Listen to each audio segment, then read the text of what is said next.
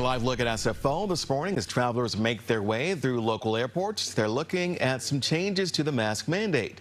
The TSA will no longer enforce the mandate in U.S. airports. This is following a federal court ruling. KPIX 5's Jocelyn Moran is at SFO this morning with reaction from passengers.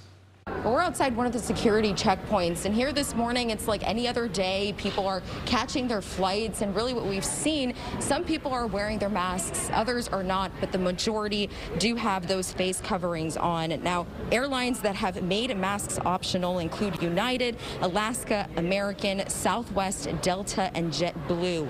Now, we've been wearing these face coverings for quite some time now, especially on public transportation, so this is a pretty big change. Some are welcoming it. Others say they're keeping them on. We're so happy about it. I mean, it's just so tired of wearing masks. I saw an employee not wearing a mask, and I was like, okay, if they aren't, then I won't.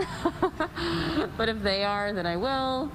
I don't want to be the person who's not. Masks will be optional this evening. Now, in this video from a passenger last night on a Delta flight from JFK to SFO, you can hear them making the announcement that masks are no longer required, followed by cheering. Delta in a statement said they were relieved to see this change as, quote, COVID-19 has transitioned to an ordinary seasonal virus. Now, Dr. John Swartzberg with the UC Berkeley School of Public Health says, quote, that is a downright lie.